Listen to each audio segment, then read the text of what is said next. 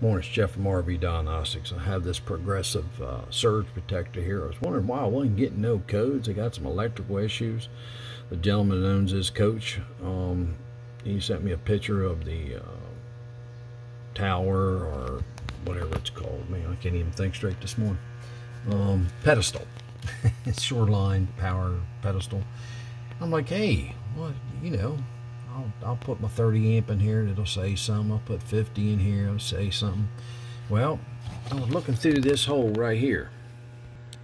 I said, man, I don't see nothing. See all them codes right there? High voltage, high frequency, low frequency, data link down, replace surge, normal.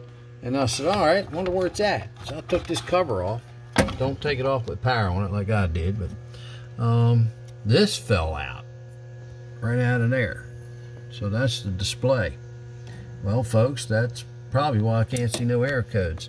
Now, this is the board that does the surge protecting, so you get them new, all right? And then this is the controller, and this is your miniature transfer.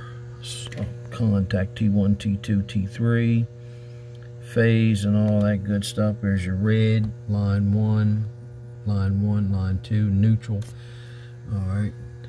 So, folks, that's it.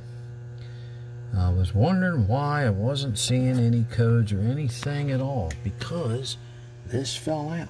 Now, was it taken out purposely, or did it? I haven't seen any of these ever fall out. So, all right, folks, we're going to check this out. Here we go.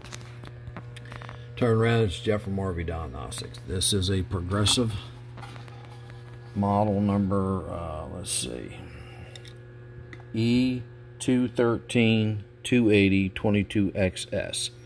Electrical management system with smart surge. Rating 50 amp. Formerly of Cary, North Carolina. I know where that's at.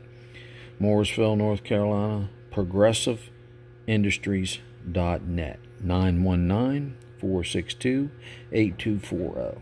Alright, so thank you very much. Just a little video to show you something that you find just by examining. Alright, I'm out of here.